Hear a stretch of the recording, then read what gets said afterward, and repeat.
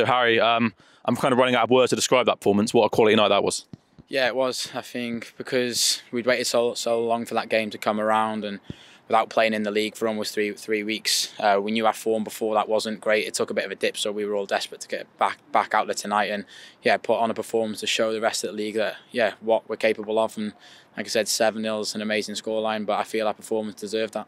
And I mean, you personally got 2 assists, 2 goals, 1 the penalty. It must have been one of the best performances you've done in a while, I suppose. Yeah, I felt my game was good tonight. I didn't think I started great, to be honest, but I think we pressed well for the first goal, and it was a gift for me. And that gave me the confidence to kick on in the game. And to have a hand in all 6 goals whilst you're on the pitch, you can't ask for much more. And to round it off with Mitrović tapping at the end was great to get another 7-0 win.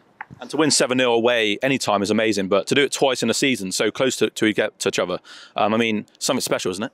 Yeah, it is. It shows that we can do that, and that's why maybe our form, like I said before Christmas, where I think we went 5 without a win, was so frustrating on our behalf, because we knew we weren't getting to the levels that we knew we could play at. But tonight we were very good. We were back to them levels, and be up to us to make sure come Saturday we put in another performance. It might not be another 7-0 win, but as long as we put on a good performance and get 3 points, and make sure we just keep adding up the points. And a word on the fans, because luckily they had 5 goals to celebrate at this end, and it's something special there, wasn't it? The scenes there. Yeah, it was. It's fantastic following tonight.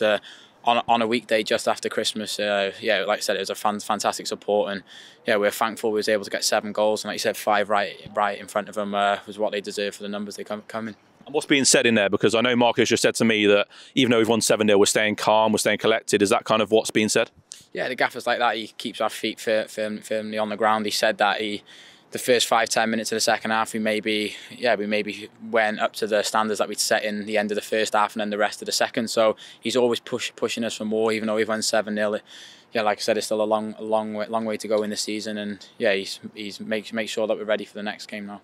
But after, as you said, after 3 weeks off, I mean, to bounce back like that in the league is something quite special, and it's going to set us up hopefully well for the next month or so when we got all these fixtures coming up. Yeah, I think after our last big win at Blackburn, we went on a really good run, so we're hoping to repeat that now. And after 3 weeks off, we're all raring to go and show the league that that we're Fulham and we want to be at the top.